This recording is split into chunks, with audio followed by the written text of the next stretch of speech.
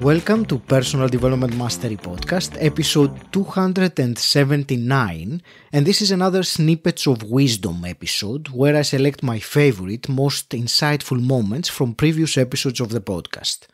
Today's Snippet of Wisdom comes from my conversation with Victoria Rader in episode 234. Victoria Rader is a possibility coach and best-selling author with a PhD in Metaphysical Studies. The conversation took place in June 2022 when we discussed her book, The 35 Universal Laws to Make Money Work for You. The snippet I chose to play for you today is about the universal law of service.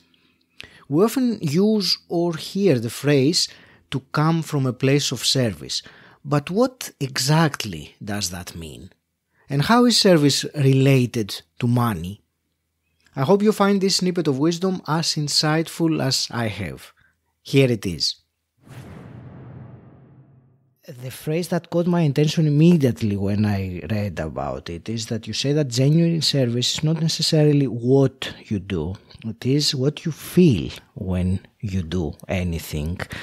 And there was some example that you were saying of when you're not feeling good by doing service and you feel resentment, you have not connected to really what you must connect in terms of service. And talk to us about this law of service and maybe why there is some misconception about what service is and why some people really are reluctant to serve in that sense. You know, there are a couple things that I would like to probably mention on that. And the first one is a conscious approach to service. And then I want to tap a little bit into our subconscious programming because that's my bread and butter. I love living in the land of the subconscious programming, right? So with the conscious programming, you know, Rabbi Lapin is somebody that said that, and it lingered with me ever since I've first heard him say that is the service is the seeds of money. So you want to make more, manage better, you serve more. And so that's a very important thing to be aware of. Now, in terms of what service truly is, service is not doing things you don't want while resenting people you're doing them for. That is serving a lifetime. That's a sentence. That's a life sentence. And this is that subconscious distinction. When we have people that are sentenced to go to prison, they are serving a term. They're serving a term.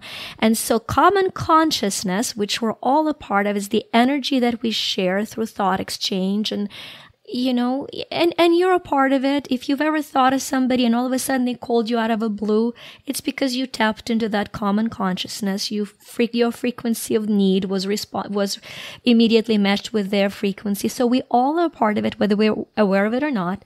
And so on that subconscious level, the service has become aligned with something that we are punished through.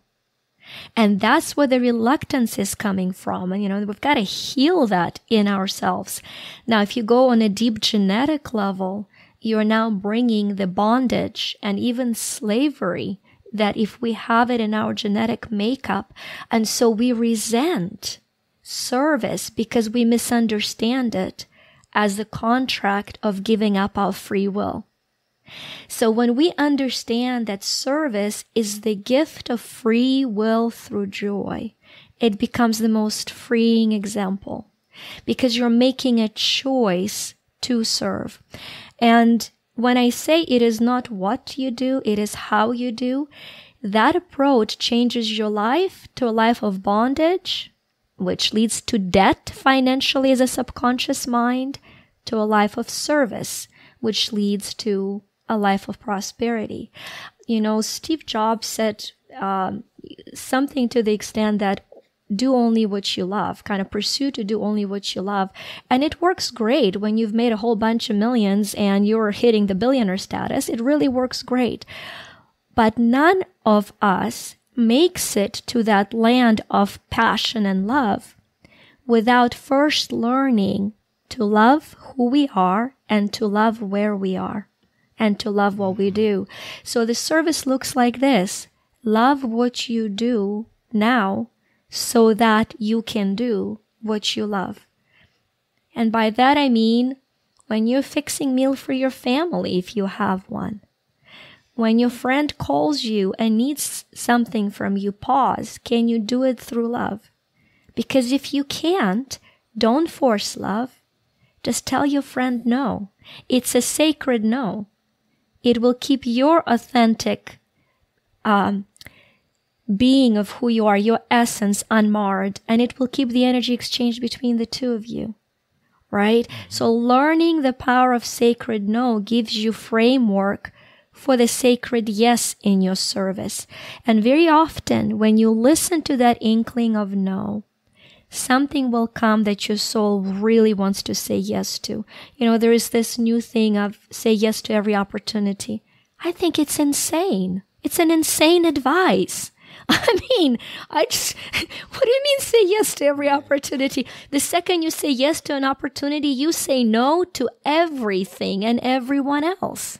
So pause, see what's in your heart, not in your fearful head. What's in your heart? What is your heart telling you? If it tells you to lean into it, learn to love it fully, serve from the place of love, and you will prosper. Thank you for listening. You can find the full conversation in episode 234. The link is in the show notes. If you got value from today's episode, please leave me an Apple Podcasts or Spotify review and share how personal development mastery has made a difference to you today. Until next time, stand out, don't fit in.